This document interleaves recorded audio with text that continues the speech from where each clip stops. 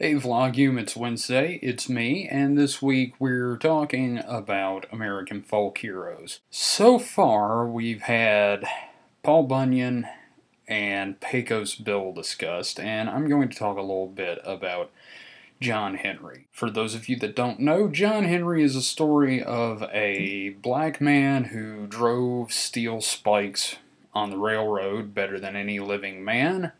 And they had a steam-powered hammer that could do the job faster than anyone. And they staged a contest between John Henry and the machine, and John beat the machine, but he died afterwards with the hammer in his hand. It's supposed to be a story about the triumph of the human spirit, even though it's at the cost of a human life.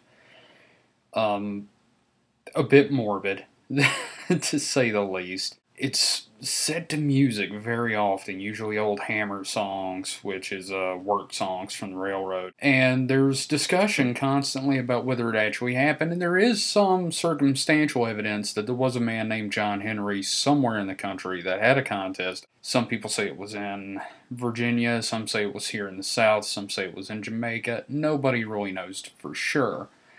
But John Henry's a very popular figure in music. There are a lot of blues performers that have ballads of John Henry. My favorite one, though, is by Mississippi John Hurt. If you haven't heard of him, shame on you. I'm going to have a link below to a video. It's a live performance of him performing Spike Driver Blues, which is his own take on the John Henry ballad.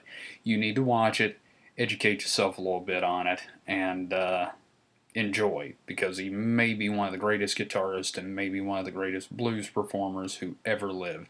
Spent almost his entire life unknown until he was discovered in his old age. Well, honestly, that's about all I've got this week. I just wanted to share with you that that is probably my favorite American folk story. What's yours, if you have one? Leave a comment below or a video response, and we'll talk about it next week some, along with whatever next week's happy fun topic is. So until then, everybody stay safe, and I will see you next week here on Vloguum.